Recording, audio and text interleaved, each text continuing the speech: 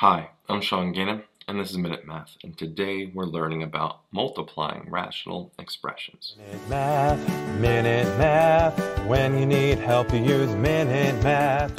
We're given this expression right here, 7n divided by 24n to the third power minus 64n squared times 9n minus 24 divided by 7n, and we want to simplify this expression. Well, the denominator here, I can pull out an 8 and I can pull out an n squared. And so what am I left with? Well, that's a 3n minus 8. So I'm going to cancel, kind of cross that out and put this in place of it.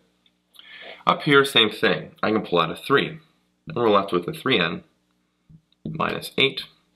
So I'll mark that off that I've replaced that with something else. And now I can cancel some things out. Notice the 7n here and the 7n there. They cancel. We have a 3n minus 8 and a 3n minus 8. They cancel as well. So now we have to go, well, multiply across here.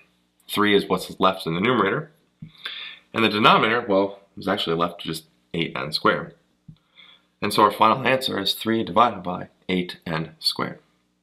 I hope this video was helpful, and if it was, please subscribe to this YouTube channel and like this video.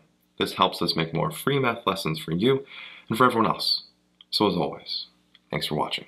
Minute Math, when you need help you use Minute Math.